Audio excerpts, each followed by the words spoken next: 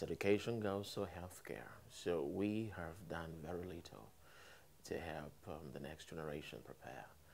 As a matter of fact, primary education has been left in the hands of local government. And local government doesn't have what it takes in terms of funding capacity or the wherewithal to be able to put the right kind of teachers in the classroom or to pick the responsibilities that come with early childhood education. In fact, as a matter of fact, I think that we are sending our worst hands to build our foundation, which doesn't even make sense. I mean, if you're putting up a building, you want to send your best professionals to help you set the foundation. You understand? But right now we are doing it in reverse with education, and we do not think that young Nigerians are getting the right kind of tools that can empower them to even remotely compete with their counterparts in other parts of the world in another 10 years. And it is very sad and it's a shame. I think that we are not doing enough. And I think that's very lenient. We're not doing nothing to change that, and it's unfair to your children in this country. I think the big problem that we have is that we do not have an economic vision for this country because your educational policy is supposed to fit into an economic aspiration. We don't have that. So everybody just educates in silos. So you just get what you think you need and we'll move on. If as a country we have an educational policy that is underpinned by our national vision of what we want to be in 50 years, that is going to inform, for instance, the caliber of or the quality of manpower you will need in the various sector. And that again will now inform the quality of curriculum that will be used to raise that quality of manpower to be able to help you drive your economic aspiration. That is how normal countries behave. We don't have that. So we discovered that everybody's just running with a private agenda. Everybody's doing what they want. Ask a typical politician, where do you want this country to be in 50 years? No idea. People don't know. It's the reason you keep recycling, you know, people from the older generation who are not 21st century compliant, who have no idea what the future is going to look like. They're not even going to be there, the people of the future. So the young people who are supposed to, you know, be the focal point of our educational policy are completely ignored, neglected. You understand? And that's how messed up things are. So I think that as a nation, we should sit down and ask ourselves the hard questions. Where do we want to be? What quality of people do we need to get there? How do we reposition our education to help us raise that quality? You know, a few years ago, government, McKinsey Global Consulting wrote out this global immigration report that states that 120 million people migrate from rural to urban areas every week. And that's going to create a new middle class of over 3 billion people. 3 billion people middle class. That's a new wealth zone that's going to be created of nearly $50 trillion. Now, these 3 billion people are going to wear clothes, they're going to use phones, they're going to use gadget technology, they're going to eat food. Smart nations are looking at how they can equip their next generation to produce all of the things that these 3 billion people are going to require. That's how you plan. All right, we don't do the kind of research that should underpin our policies, but at least somebody else has done it.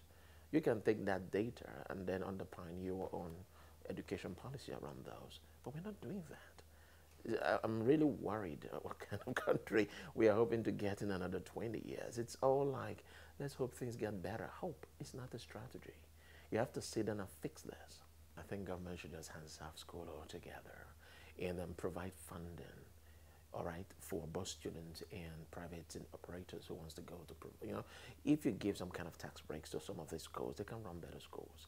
Or hand them over to missionaries to do a better job. Government never run anything right. I mean, if you look at most of the institutions run by government, they all in the end nosedive. That tells you that government is not in the business of running an economy or running schools and stuff. They can provide legislation, they can provide an enabling environment, a favorable policy regime that allow these things to thrive. All right, there's nothing wrong if education is paid for. For instance, all you have to do is ensure you have a robust student loan program the student can actually apply and then pay over 20, 30, 40 years.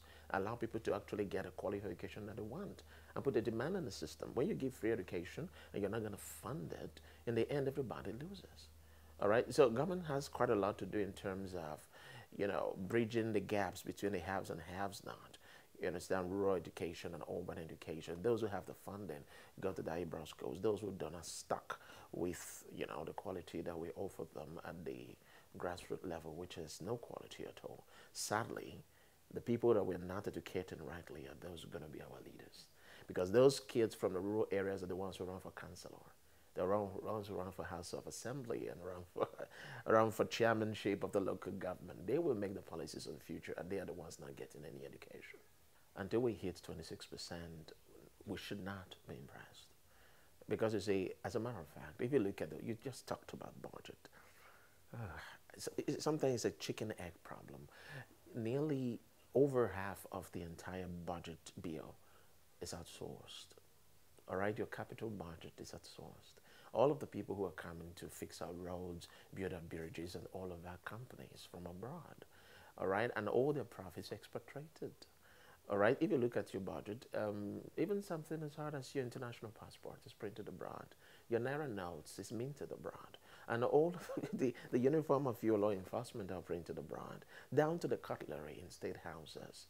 It tells you that we have not built capacity locally to be able to replace all of this. And so our monies keep going abroad.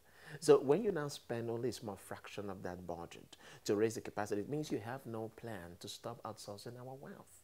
This capital will continue to fly out because there is no plan to keep it in. All right? If you ask government people, why don't you source for these things locally? They say, people here, they don't have the quality or the capacity to produce a quantity that we want. How would they scale up if there is no patronage? If the big ticket, contracts go outside the shores of this country.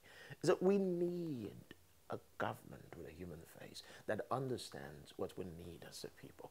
So if you are hoping that maybe some 2027, all our budget expenses will be done in-house, then you will invest heavily in education to make sure that we are providing the needed capacity to make sure that happens. You see, we have to make sure that the education sector attracts the brightest and best.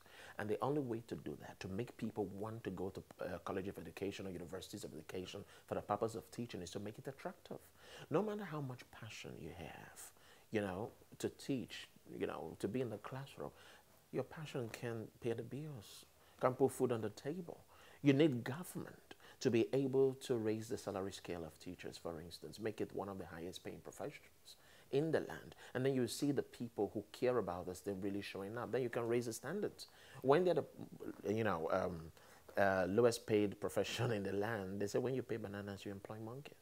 And that's the way it is. So one way to fix that is to ensure remuneration is looked at so that we can increase the entry standard, all right, the colleges of education. Otherwise, the colleges of education will continue to attract the worst set of students, and then we're going to have to find a way to refurbish them and send them back into the classroom, and it becomes a vicious cycle going back and forth again. We have to change what we think about education. In fact, our entire vision of what education is supposed to do needs to be shifted altogether.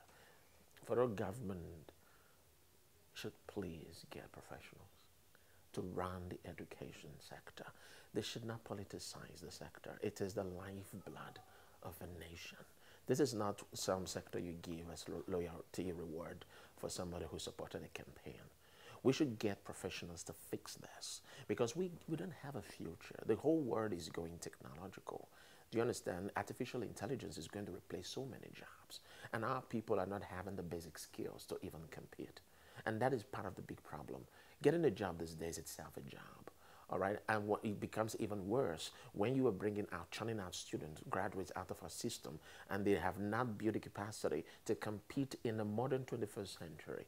And it's not just mastering and memorizing material that are academic. I'm talking about critical thinking skills, capacity to collaborate and communicate in important settings. I mean, the capacity to build the mind of the young person so that he can express himself coherently and intelligently anywhere in the world. That is the crux of education. And if you're not getting that, the children cannot compete. It's just the way it is. So we need to get professionals to run this system, hands off education, provide funding, let professionals handle it, and make sure there's an education policy spread across the entire length and breadth of Nigeria, particularly in the north. North is hugely disenfranchised in terms of educational service provision provided in those places. We need strong policy that will compel parents to make sure the children attend school, all right, because it is a matter of survival of a nation.